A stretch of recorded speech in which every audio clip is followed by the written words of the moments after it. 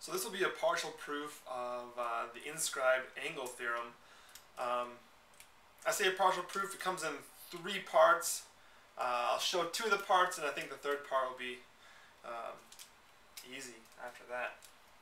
So the inscribed angle theorem says that the measure of an inscribed angle, so here this angle is inscribed in the circle, the measure of the inscribed angle,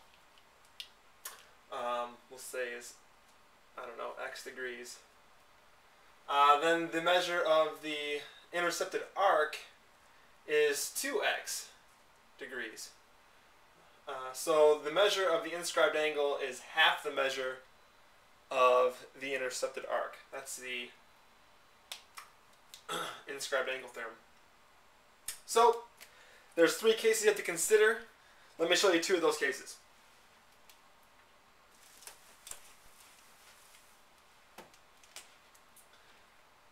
So the first case is when the center of the circle, we'll call this circle P, where P is the center of the circle.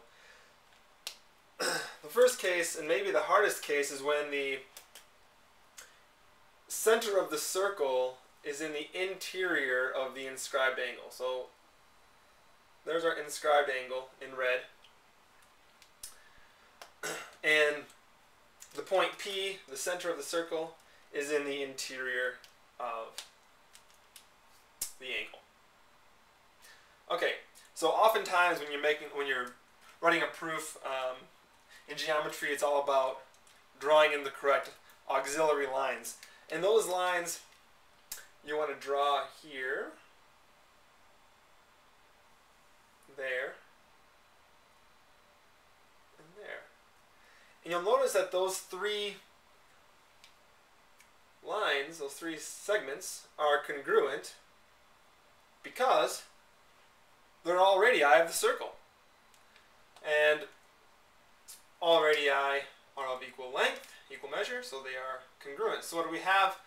We've actually got 2 isosceles triangles. Okay? So that means, by the base angle theorem, that the base angles are congruent. So I can say if this is x degrees, then this must be x degrees as well. And if this is y degrees here, then this is y degrees as well. We have isosceles triangles. The base angles of an isosceles triangle are congruent. Okay, so the measure of this intercepted arc here, I suppose I should label some points. So I'll call this A, call this B, call it vertex there, C. The measure of the intercepted arc, AB, is actually equal to the measure of the angle APB. So we want to show that this angle APB is actually 2x plus 2y, since the measure of the since the measure of the inscribed angle is x plus y. So let me continue this line here out.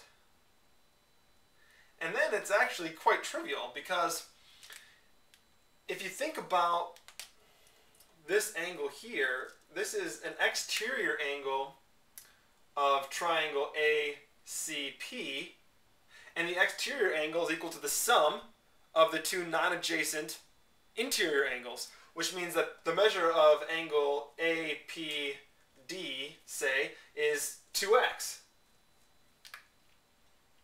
And the same argument for angle BPD, it must be 2y. So the measure of angle ACB is equal to x plus y degrees,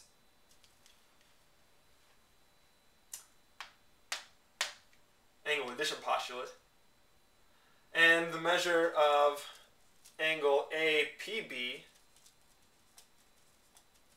is 2x plus 2y degrees, which is equal to 2x plus y degrees. So there you have it. The measure of the inscribed angle is half the measure of the intercepted arc, since the measure of the intercepted arc is equal to the measure of the central angle. And that's probably the hardest case. That's when the center of the circle is in the interior of your inscribed angle. Okay, so what if it's not in the interior? What if the center of the circle is in the exterior of the inscribed angle? Then what do we have? So here, let this be the center P, and let's let the angle be like that.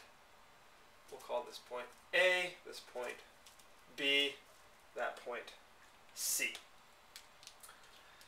Well, again, it's all about drawing the right line. So the line you want to consider this time is a line that emanates, a line segment that emanates from B, but forces P to be in the interior of the angle. So like that, and make this point D. So I draw in segment BD, and then what I have is a case that's reduced to the first case, because now I have angle ABD, where P is in the interior. So, you know, if I call this X and this Y, well then I've already shown that the intercepted arc AD is 2x plus 2y. That's from the first case. And then we're going to subtract off CD, which must be 2y, right? So we know